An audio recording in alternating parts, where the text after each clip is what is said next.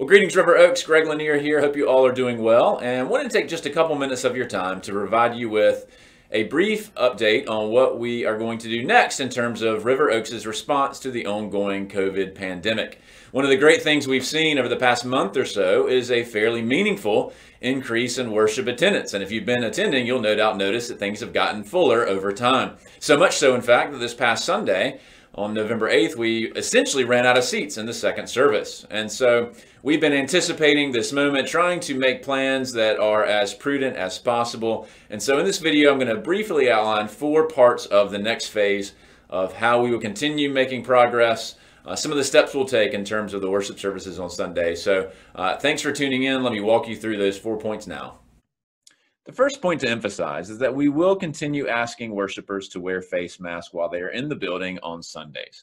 We acknowledge, no doubt, that this is one of the more contentious issues, both locally and nationally, when it comes to our response to the pandemic. And we, of course, know that many of you are at very different places when it comes to the wearing of some sort of facial covering. And so this is not a decision made lightly.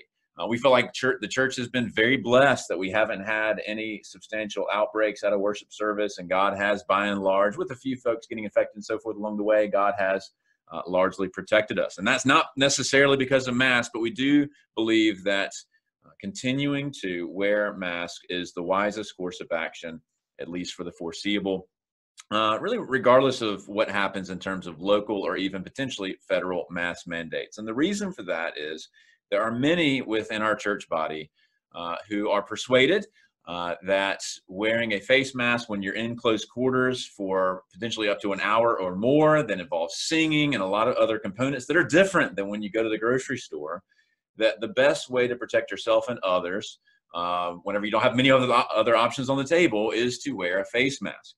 And so we want to make our worship service as accessible to as many people as possible.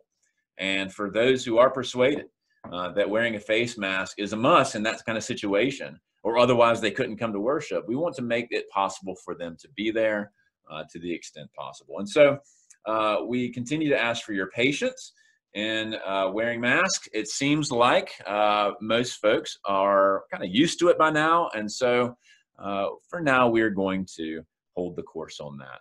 Second thing to emphasize is that we will increase seating capacity. Right now, we have, of course, limited the seating capacity to maintain social distancing, but in light of our attendance trends, we do feel like it is necessary at this point to increase the number of rows that are available. In fact, on one of the Sundays, we had some folks who actually couldn't find a place to sit. So we want to address that as well in terms of our seating capacity. But that raises to other major points. The first is this. For now, as a church, we have never wanted to make the 2 worship services different in any sort of substantial way. And so this is a temporary measure. But what we will aim to do for the next several weeks or however long this lasts is maintain a higher level of precaution in the 9 o'clock service.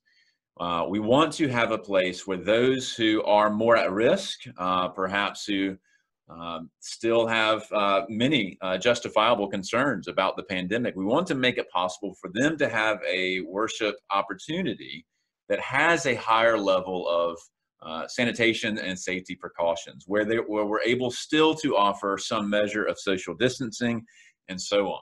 And so we have chosen that the 9 o'clock service is the most logical place for that to happen, where we can at least make good on this idea of having some level of social distancing combined with the wearing of masks. And so we will continue to maintain an attendance level of roughly 70 in that service, which permits us in the ballpark to have something like 6 feet of social distancing. And therefore, we will continue to ask people who want to come to the first service in order to be able to have a more safe environment to RSVP in advance. That's the only way we can manage the attendance level in some sort of safe way. Therefore, the second service, that is our 11 o'clock service, will be modified in the following way. We will no longer require RSVPs for that service. What that means is, if you want to come to the second service, it's kind of your own judgment call, that you're coming acknowledging that it's going to be tighter seating. We can't guarantee social distancing. You may very well be right next to someone. We're not going to have the same kind of spacing between the rows. and you're knowingly entering into an environment where that's going to be the case. And if so, we're not going to need the RSVPs at that point, which, admittedly have become less and less effective anyhow, as more folks probably have become Eventbrite fatigued. So those are the 4 main points that we will try to implement, and we will of course post this not only here in this video, but also on our website and in other channels, so everyone knows what to expect on Sunday. Well, thanks for watching, and as always, thank you for your patience. One of the challenges of this season is that we're trying to manage a lot of different perspectives on the pandemic. We still have many folks who are worshiping from home, and we continue to hope to provide you with excellent opportunities in terms of streaming content, as well as chances to catch up with other people virtually.